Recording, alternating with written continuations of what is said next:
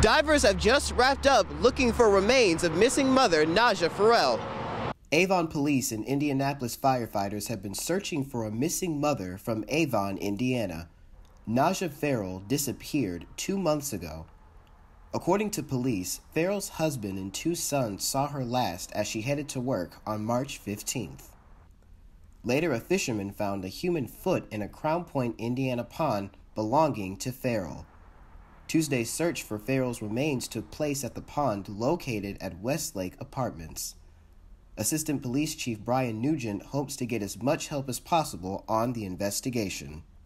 We're never going to stop this case. This case is never going to go away. You know, this case is very important for everybody, their family, for our agency, for our community. We're never going to stop. We're going to deploy every resource. We're going to talk to every person. We're going to utilize every agency that we can to work with us on this case until we find it and bring it to a conclusion. So we're not going to stop. That's absolutely not going to happen. If you have any information on this case, please call Crime Stoppers at 317-262-TIPS. For Channel 13 Eyewitness News, I'm Joe Riley.